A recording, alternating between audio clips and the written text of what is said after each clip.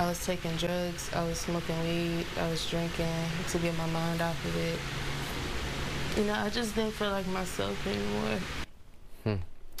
Only on Fox here tonight. An inside look at a prostitution scheme police say was run by a former Klein ISD teacher and her son, Roger McGee. Fox 26's Sherman Desselle has an exclusive interview with a young woman who says she was a victim in the 2022 case that led to this arrest.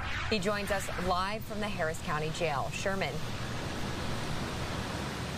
It's a really sad story, Caroline and Anthony. The girl and her mother said that this was a really traumatic time in their lives. They were crying as they told this to me. They decided to speak to us after seeing Kedra Grigsby was arrested earlier this week. They say that Grigsby would often interact with the girls during their time working as sex workers for McGee. We want to warn you, some of the details in this case, pretty disturbing.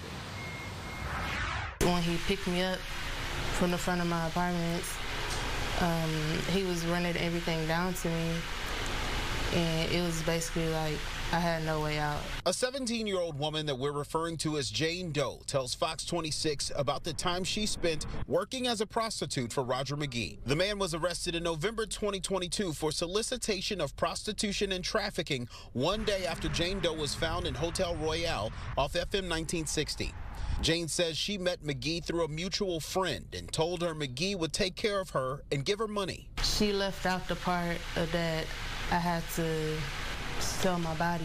Jane says she started out walking along the Bissonnette track. I was just seeing all these women half naked, all these strange guys yelling, basically barking at me. A week later, her pictures were placed on websites online. She said she and 2 other young girls would each have sex with at least 10 different men each night in various hotels.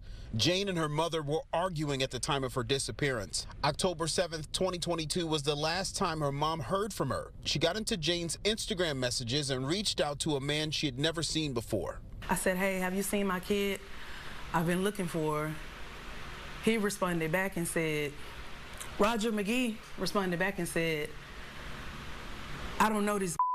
But in November, her daughter contacted her from a private number, threatening to end her life. Her mom, along with the police, found Jane in the hotel in horrible shape from being abused and drugged. Jane says McGee's mother, Kedra Grigsby, the former Klein ISD teacher who was arrested for the same charges this week, would interact with her often. I kept telling them people, I said, go arrest the mama, because my baby told me that she was the one getting them hotel rooms. And I said, oh no, mommy, she a church-going lady. She's so nice. When I met her, she was nice. I said, no, I have a son too. Ain't no way in the world I'm gonna keep getting rooms for underage girls for my son. Wow. Well, there's so much more that we can't fit into a newscast. We're going to have an extended version of this interview on Fox Local later on tonight. Kedra Grigsby and her son both await their days in court. Also want to remind everybody that for the second time this week, Klein ISD said that the claims made in a Wednesday press conference were false. They did everything they could to get Grigsby out of the campus, out of the way of Klein ISD students, after they found out that she was allegedly accused of all the allegations that we heard about just now. Reporting from Harris County Jail, Sherman Desselle, Fox 26 News. Absolutely heartbreaking. Sherman, thank you so much.